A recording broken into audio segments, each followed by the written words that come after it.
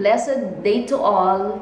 Welcome to my channel, Math with Mrs. O. I'm Ofelia Orate, principal owner of a school and core concepts tutorial center, a math teacher and an author of 21 math books.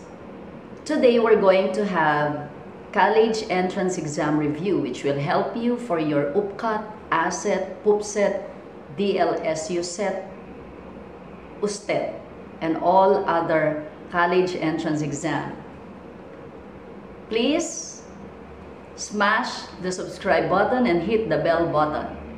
Okay, problem number 1. Ano ang suma ng mga factor na prime ng 210? As I told you in my previous video, there were problems in mathematics which were written in Filipino language in the previous years in PUPCAT, in UP.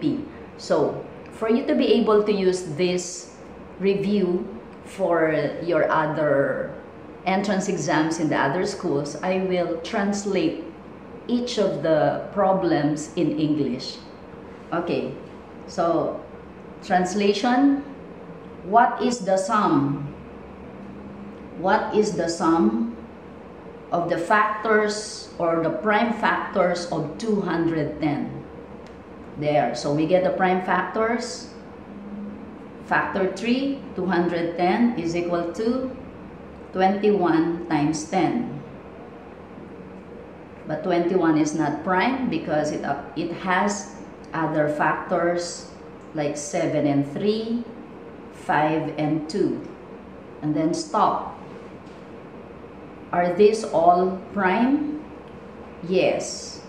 What is a prime number again? A number which has no other factors than itself and 1. So this is prime, prime, prime. So you just add all of this.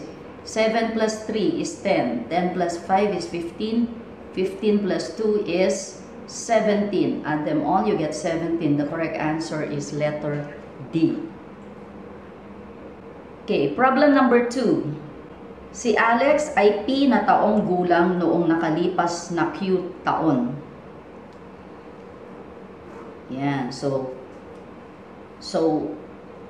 in English, Alex is P years old, Q years ago. So we have here Q years ago, Alex was P. Magiging ilang taon na siya matapos ang S na taon? So now, let's get his age now, and his age S years from now. Magiging ilang taon na siya matapos ang S years.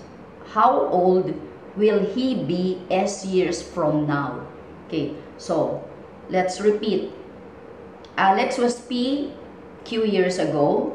Here, Q years ago, he was P. Therefore, now, he is P plus Q. Remember, Q years ago, he was P. So now, he is P plus Q. S years from now, so you will add S to now. This is now, and then S years from now. So the correct answer is P plus Q plus S, letter A. Problem number 3. Ibinigay x equals 0.3, y equals 0.03, z equals 0.003. Alin ang may pinakamataas na halaga? Letter A, xy. So letter A, you will multiply x. xy is 0.3 times y 0.03. You take a shortcut. 3 times 3 is 9. Count the number of decimal places. 1, 2, 3. 1, 2, 3. Repeat. 1, 2, 3. 0.009. So you observe that when you're multiplying decimals, the answer is small. It becomes small. Okay? What we need here, alin ang may pinakamataas na halaga, which has the largest value. So, Itong multiplication natin, A, and D will already be out.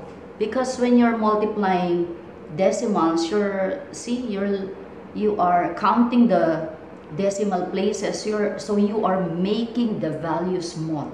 So we will not try D anymore. Okay, let us now try B and C. B is x over z. X is 0.3 over z is 0.003. Let me check 0.3 over 0.003. Yes, oh. So how do you do that?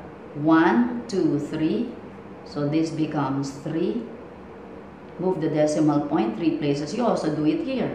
1, 2, 3. So this becomes 300 over 3 is 100. Ooh. Letter C. Y over Z. Y is 0.03 there. Over Z. Z is 0.003. Oh, make this a whole number.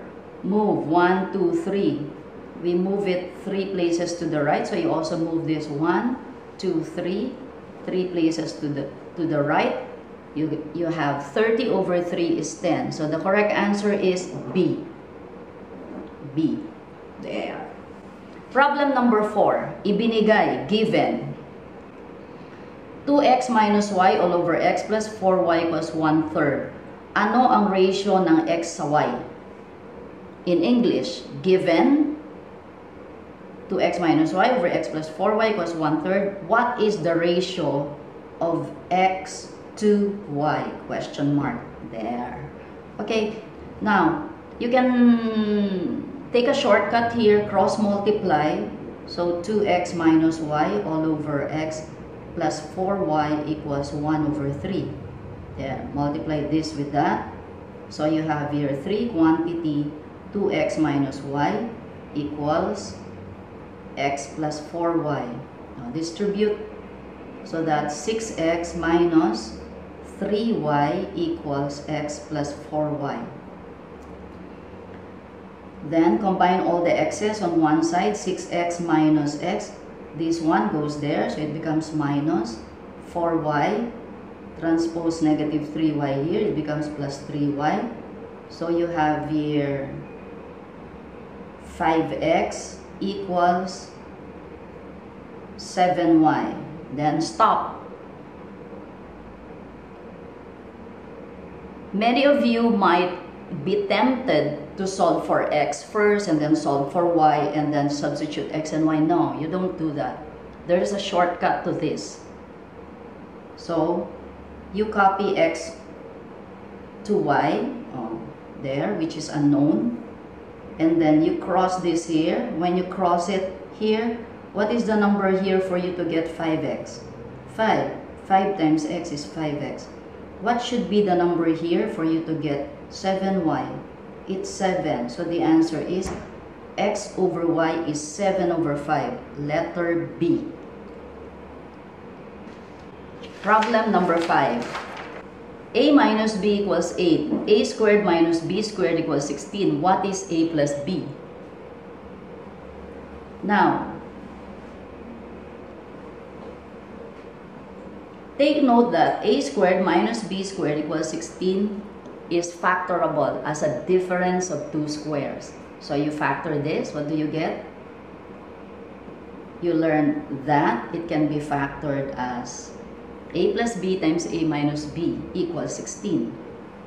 Remember that we're looking for a plus b, which is this. So retain a plus b. And a minus b there is equal to 8. So substitute 8 here for a minus b equals 16. Then you solve for a plus b. So a plus b equals, you just divide both sides by 8, isn't it? So that you can cancel this. So a plus b equals 16 divided by 8 is 2. So a plus b is equal to 2. So the correct answer is letter B. Problem number 6. Arlene answered 40 questions in an hour. Bob answered 30 questions in 1 hour. How many questions did Arlene answer if Bob finished 45 questions? If you're given problems like this, you use ratio and proportion.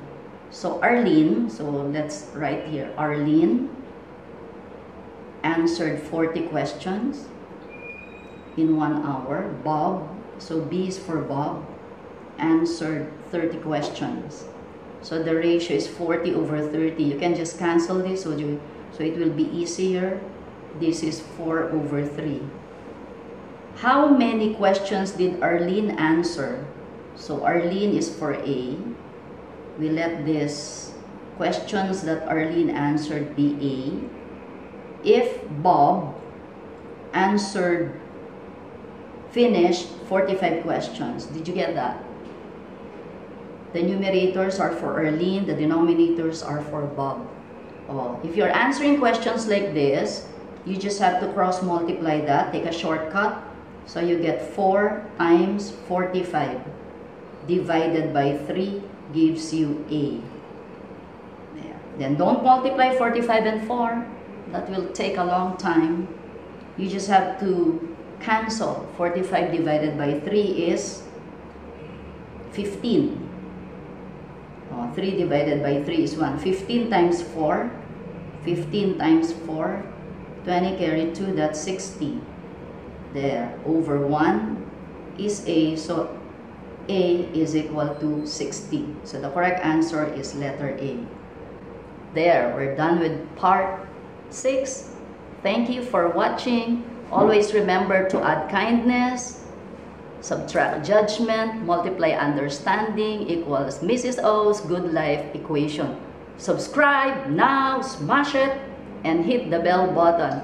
Thank you.